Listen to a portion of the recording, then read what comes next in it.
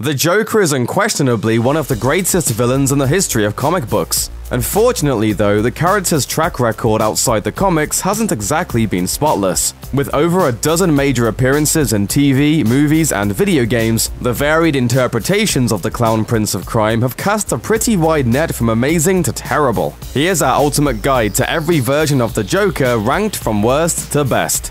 Scooby Doo Joker. Despite coming in dead last on our list, the version of the Joker that appeared on the new Scooby Doo movies isn't unforgivably terrible. He's just flat out boring, which might be an even bigger problem. Plus, he's a complete failure, as he can't manage to even scare Scooby Doo, a character defined by being terrified of everything. Now, Pengy Wengy, watch me lure them into the room of doom. The only thing that's worth mentioning about him is that he was voiced by veteran comedian and actor Larry Storch. And let's be real here, that's only interesting if you're the kind of person who likes to get into some hardcore trivia about the cast of F Troop. You got to be putting me on. The New Adventures of Batman Joker. If you want to develop a whole new appreciation for Batman the Animated Series, take some time to head back to 1977 for the new Batman Adventures, which features some of the worst character redesigns ever. Amazingly, the Joker, who was voiced by Lenny Weinrib, managed to escape that particular flaw in the show. But he looks a lot like he does in the comics, is about the only good thing you can say about him. His major accomplishment during the show's entire 16-episode run was losing an election for president of criminals when the Penguin invented a mind-altering substance called crime slime. If you can't win an election against the Penguin, what are you even doing? I, the notorious Joker, will stage the biggest ripoff in the history of Gotham City. Son of Batman Joker.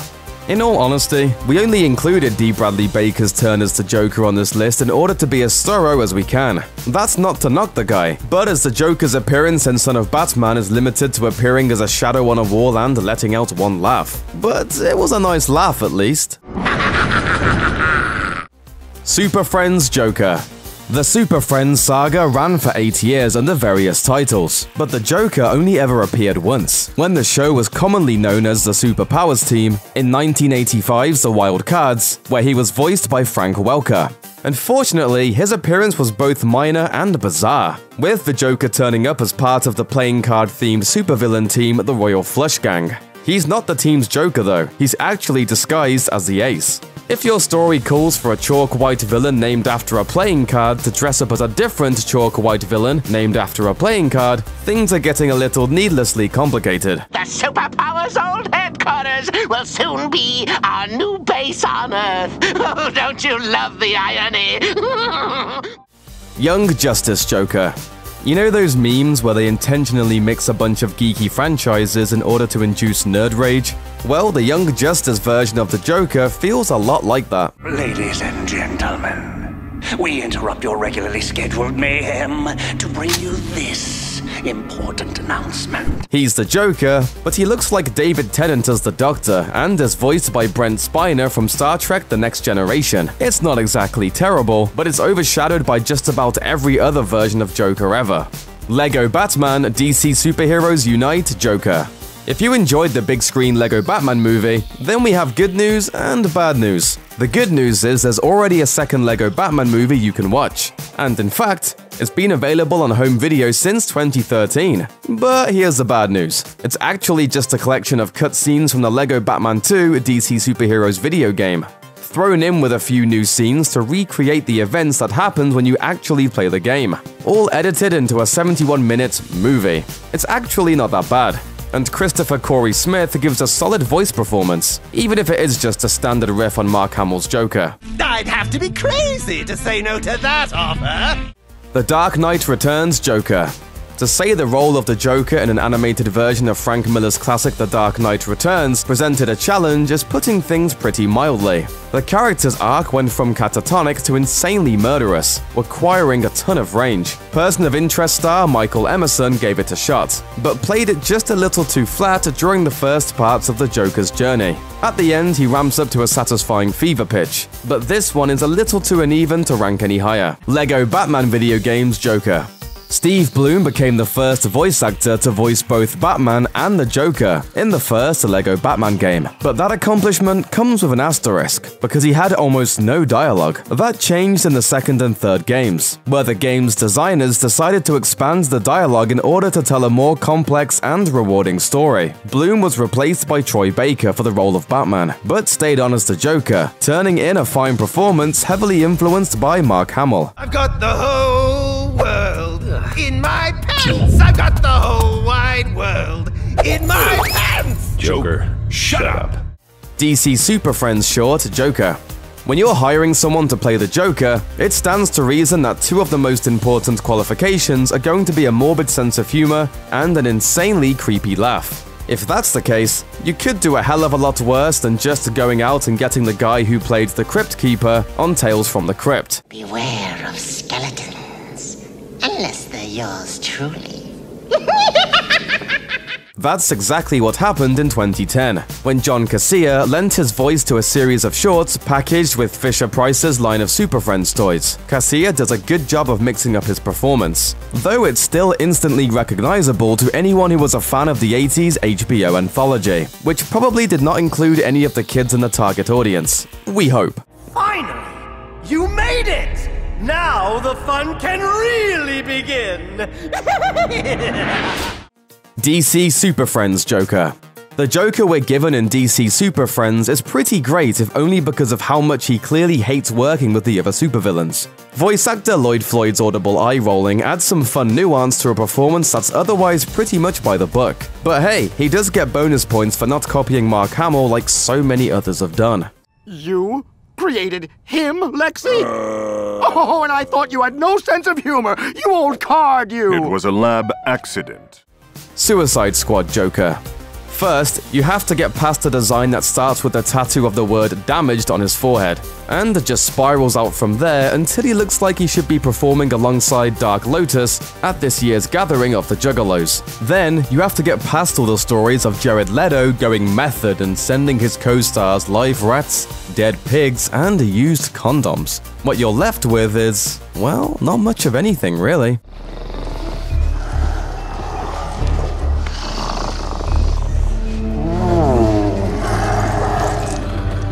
For all the hype surrounding Leto's appearance as the Joker in Suicide Squad, it pretty much amounted to about 10 minutes of screen time that were mostly there for Harley Quinn's origin story, and some ill-advised fan service.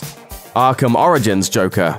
When Arkham City was announced as Mark Hamill's final outing as the Joker, there was a pretty big problem. As Batman's arch-nemesis, the clown Prince of Crime was definitely going to be in the next game, which told the story of an encounter much earlier in Batman's career. Thus, the role of the Joker fell to Troy Baker. And the problem here is obvious. He pretty much just did a dead-on impression of Hamill's Joker for the entire game. To be fair, he actually does a really good job of it, but a copy is just never going to beat the original. Oh, that's...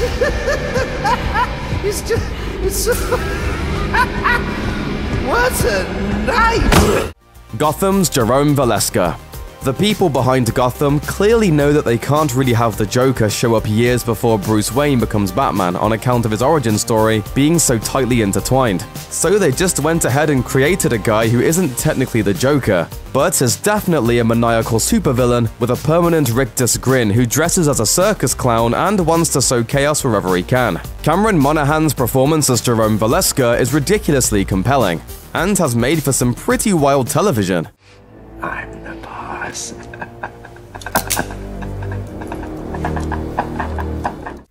Arkham series Joker.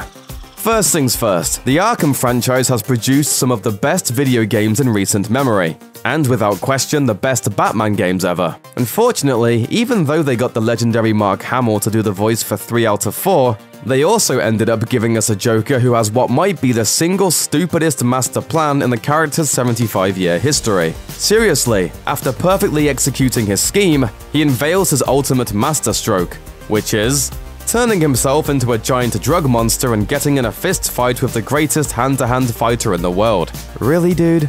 Dumb things like this are why you never beat Batman. I can take it. I can take anything you throw at me, Bats. You can't beat me. I'm actually going to win. The Batman Joker. The redesign of the Joker for the Batman is remembered as one of the most divisive missteps in the history of DC animation. Laboring under the shadow of the legendary Batman the Animated Series, and stuck with the task of incorporating the Batwave gimmick of the accompanying toy line, designer Jeff Matsuda decided to go as far in the opposite direction as possible from Bruce Timm's sleek design from Batman the Animated Series. The result wasn't very well received, to put it mildly. But Kevin Michael Richardson's take on the Joker actually had some really good stories, such as The Laughing Bat, where Joker becomes a vigilante and uses joke venom to turn Batman into a bad guy, so he has a supervillain to fight. That's pretty awesome. Graffiti. That's a pretty serious offense, girls. But that's why I became a crime fighter, to take out garbage like you. Lego Gotham City Breakout Joker. Sometimes the Joker is a sinister psychopathic murderer, and then other times he's a goofy and delightfully manipulative weirdo who brings down an entire city armed only with a spoon. Joker stories that are actually funny are pretty rare these days. So having a version of the Joker as whimsical as Jason Spacek's take on the character is a rare treat. And the fact that this short also introduced his sidekick Spoonie is a hilarious bonus. Can you make dogs invisible? Spoonie, that's not even a real superpower. Perhaps a demonstration for Spoonie. Batman: Return of the Caped Crusaders Joker. Adam West, Burt Ward, and Julie Newmar returned to the roles of Batman, Robin, and Catwoman in Batman: Return of the Caped Crusaders. That was great, but the rest of the cast was given the unenviable task of playing specific versions of characters identified with actors who had died years before. For Jeff Bergman, that meant playing Cesar Romero playing the Joker. It was a high-wire act, as Bergman had to be respectful of both Romero and Romero's take on the Joker. But Bergman nailed it in a performance that feels like a true tribute. You dare defy us? You must be insane. And here's the proof. Batman: The Brave and the Bold Joker. Another show that had to follow in the footsteps of Batman the Animated Series was Batman: The Brave and the Bold, which decided to embrace the character's lighter Silver Age phase from the comics of the 50s and 60s. This Joker, which was voiced by Jeff Bennett, looked a lot like the work of legendary Batman artist Dick Sprang, and really shined in stories like The Alternate World Tale of Earth 3, where a heroic version of the Joker became the last superhero on Earth under the name the Red Hood. Whoever he is, I hope my counterpart on your world will have a chance to repay you. Somehow that seems unlikely. Batman '89 Joker. Jack Nicholson's performance as the Joker in Tim Burton's 1989 Batman movie is pretty fantastic on almost every level. He's certainly the best part of the movie, with Nicholson's already creepy grin accentuated by caked-on makeup and some truly amazing fashion choices. And the scene where he trashes an art museum might be the most baller thing a supervillain has ever done. Gentlemen, let's broaden our minds. Lawrence? The only problem with this version of Joker is his alter ego, Jack Napier. In the comics, a big part of Joker's origins is the idea that some fundamental change in his personality occurred when he fell in that vat of acid. Here, though, he's pretty much already the Joker. He even carries a deck of cards with him, and he's obviously a criminal, and that undermines his arc. Otherwise, though, it's totally awesome. Batman Under the Red Hood. Even if you don't recognize his name, you're almost certainly familiar with John DiMaggio from his roles as Bender on Futurama, Jake the Dog on Adventure Time, and Aquaman on Batman: The Brave and the Bold. In 2010, he landed the role of the Joker in Under the Red Hood, and he didn't disappoint, delivering a Joker who delivers every line as though it is an actual joke, giving you the sense of someone who genuinely thinks that beating someone to death with a crowbar is hilarious. It's memorable in the creepiest of ways. So, let's try and clear this up, okay, Pumpkin? Batman '66 Joker.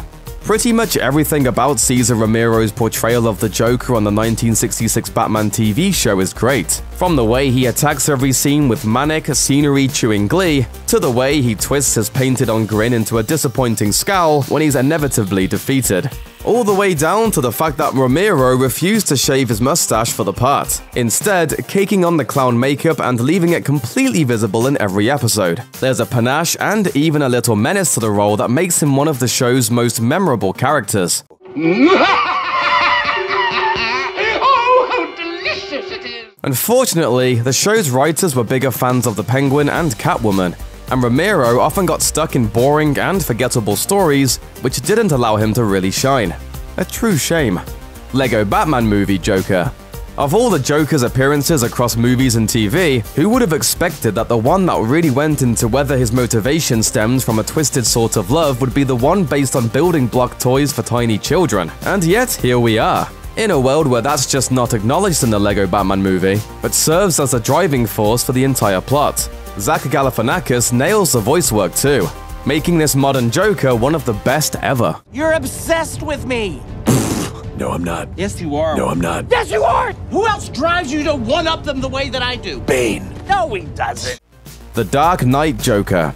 Between the massive initial hype and the outpouring of grief following the untimely death of actor Heath Ledger, it can be a little difficult to judge his performance as the Joker on its own merits. But when you put aside all the baggage and really look at it, the truth becomes clear. It really is that good. Good cop, bad cop routine? Not exactly.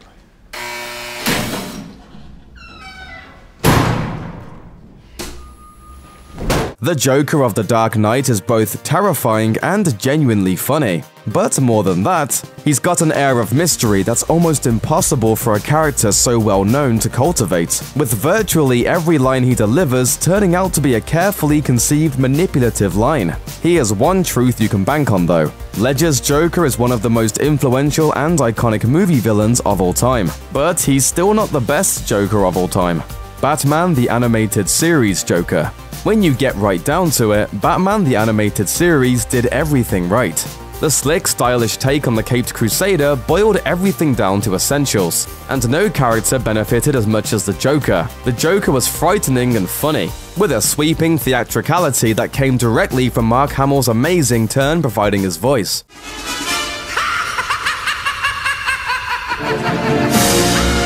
And the desire to give Hamill's Joker even more to do directly led to the creation of Harley Quinn, who has gone on to become one of DC's most popular characters. Add it all up and the animated series Joker remains the definitive take on the character, and that's no joke. Thanks for watching. Click the looper icon to subscribe to our YouTube channel. Plus, check out all this cool stuff we know you'll love too.